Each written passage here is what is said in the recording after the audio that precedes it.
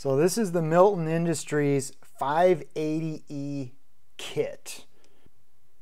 It's made in the USA with US and global components. You get the fittings, the batteries, everything you need to use it right out of the box. It's a 1-year warranty. Comes with the typical ball foot, the dual head straight, and it comes with the easy on that has the little locking mechanism that clamps onto a valve stem. Then it comes with a really heavy duty tail. The instructions say to put the tail onto the inflator with no Teflon tape, and there is no O-ring on this either. I'll just show you what this fitting looks like, and that there's no O-ring on that, which I'm a little confused about. It seems to me like that's the type of fitting that has an O-ring.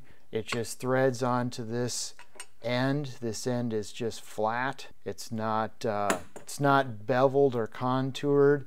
So anyway, I'm following the instructions with what they gave me in the box. I'm threading this on with no Teflon tape. I'm just going to snug it up with a 1/2-inch wrench, just like that. I'm not going to go crazy on that, over torquing it and wrecking anything. On this end, they say, yes, put Teflon tape on this fitting, so I did that. The accuracy of this gauge is certified to be accurate to 0.05%. And then these are the pressure ranges: 0.1 to 160 psi. Under normal working conditions. Well, what do they mean by that? Specify the working temperature range as 32 to 120 Fahrenheit, 0 to 50 Celsius. The display is of the e-ink type. Inflator takes 2 AAA batteries that are included, which are installed into the inflator here.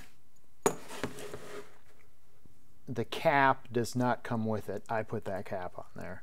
The battery screw is recessed into what seems like relatively delicate plastic fins that are threaded on the outside like a tire valve stem for the purposes of holding the valve stem cap while you fill the tire. But these little fins also prevent the use of a regular number 2 screwdriver. You can't get that in there without pushing those apart and risking breaking them off. So that's a number 1 Phillips. Number 1 Phillips works okay on that. And then I just want to show you inside there that they do have a threaded metal insert here, so it's not just a cheap screw threading into plastic, which would for sure wear out. Although it is kind of fussy and difficult to get that on there. And once again, I find that the Japanese industrial standard cross-type bit is the more perfect fit for that screw. Just one more example of running into a screw that fits better with Japanese cross-type than it does with American Phillips.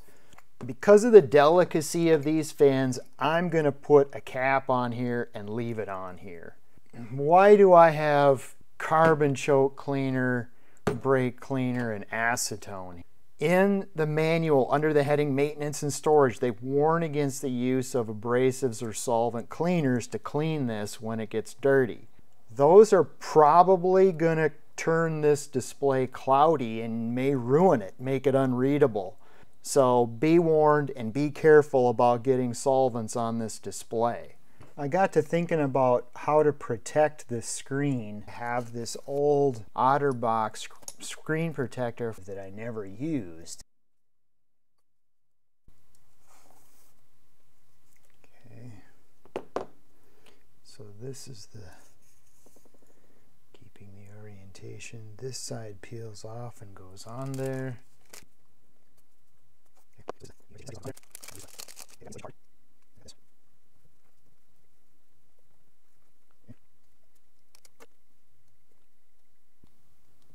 Work the bubble to the edge. Perfect.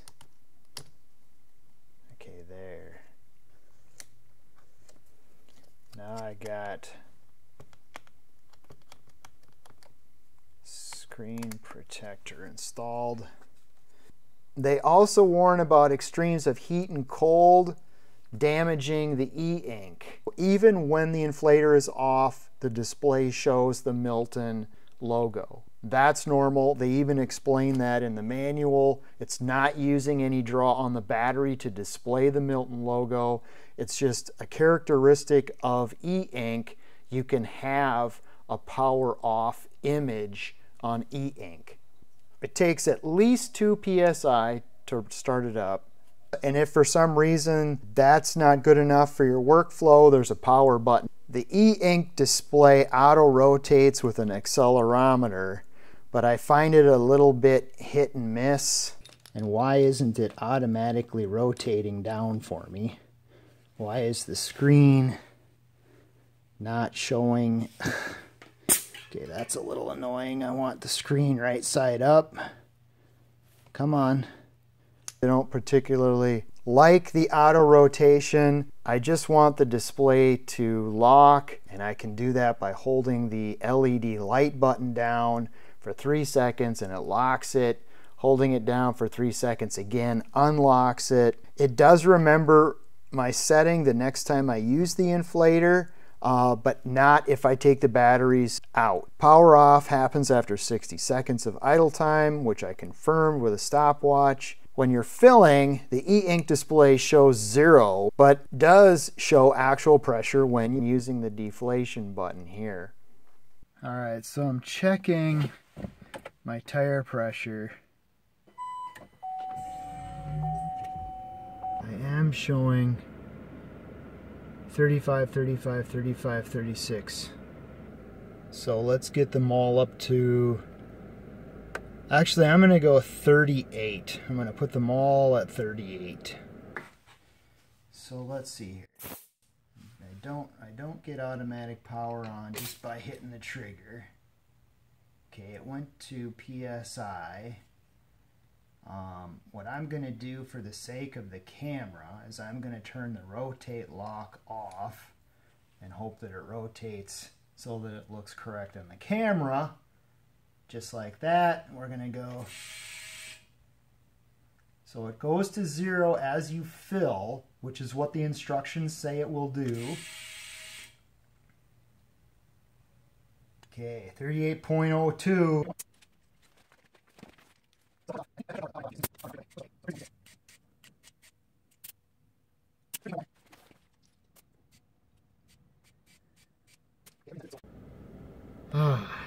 So satisfying. Okay, so I was just ripping on how dim the LED was, and then I was trying to figure out what the PSI on my Kubota tire is, and I couldn't read it. So here I am using the LED to try to find the PSI reading on here. What about low pressure? How does this work on figuring out low pressures?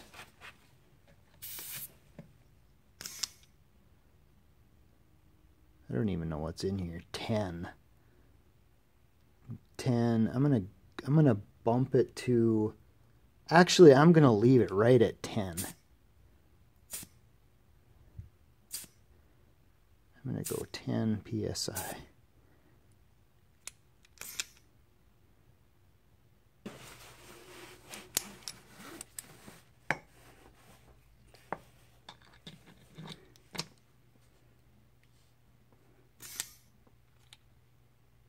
Ooh, yeah, I thought this one was a little mushy. So this one's 3 PSI different than my other one.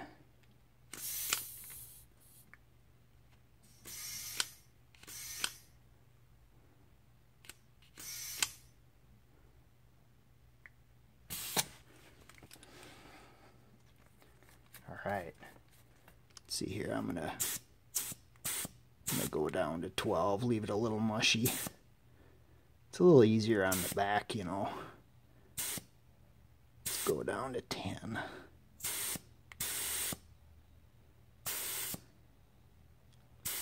Let's go to 10 and a half. since I can actually measure 10.5.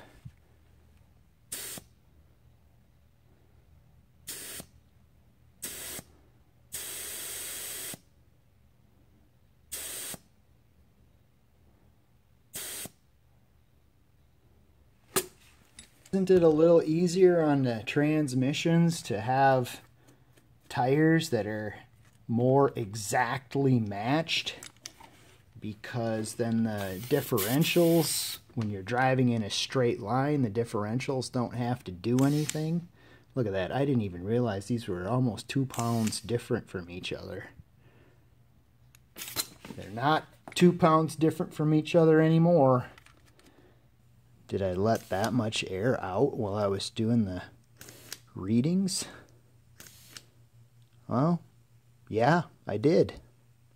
Okay, so that reading was accurate. So now I know that I'm at 40 psi.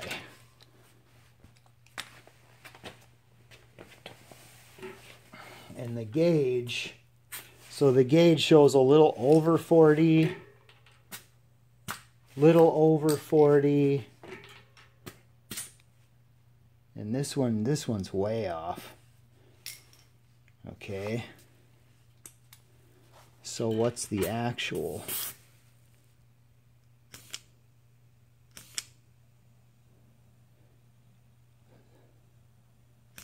So tire pressure can be a really fussy thing. It'll be kind of interesting to see if this increased accuracy makes any noticeable differences when I'm experimenting with different tire pressures on my Chevy Volt electric car. We'll see how this holds up. The e-ink I'm a little concerned about in Minnesota winters when it's 20 and 30 below zero. Fortunately, I've got a fairly warm garage to put my vehicles in. So the price on this is pretty expensive. The kit that I have here is the full top of the line kit, and that was close to $300 after tax and shipping. They have other chuck options at a price point around $250. That's still a lot of money for an inflator. I've never seen an inflator anywhere on the market like this. It's expensive. You know, on the off chance that my wife is watching this video, I just want to say I love you and thank you for this awesome birthday gift. Now you know what you got me. I do really like the accuracy of this. I really do, actually.